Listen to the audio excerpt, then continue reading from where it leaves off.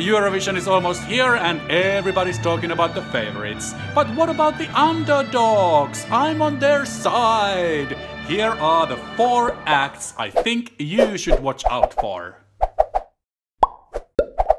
Hello, my name is Mikko and I am Finland's Eurovision commentator 2017 and this is my personal YouTube channel. I look forward to seeing you in Kiev and I wanna hear from you. Thank you for all the comments from the previous video. Yes, we all have our favorites already. I love Italy too. That's why I took a selfie with Francesco already in Amsterdam, so I don't have to worry about it in Kiev. But what about the underdogs? What about the countries that no one's really talking about even though their song might be great? For example, UK.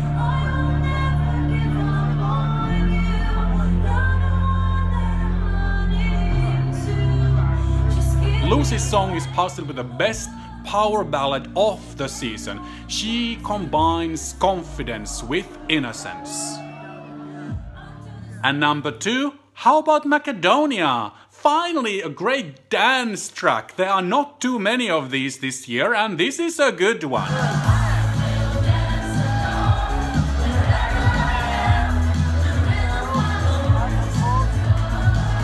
And number 3, Montenegro. Yes, we all know him. But actually, we don't talk too much about him. So Montenegro, is it even too gay for the gay guys? I'm kinda starting to like this song.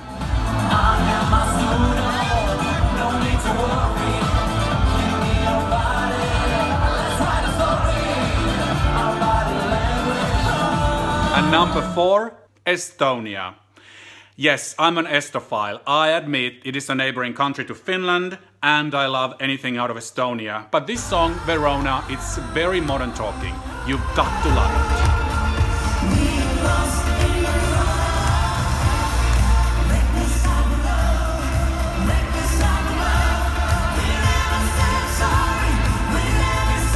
So here were my underdogs that might surprise you in Kiev, but there are so many other ones too. So what do you think? Please comment below. It's not only about Italy, Belgium, Portugal, Bulgaria, Sweden.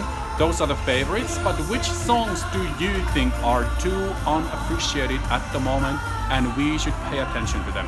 Please tell me below, comment, and if you would not mind, please do subscribe to my channel. Thank you so much, see you soon. Until then, please remember to love yourself.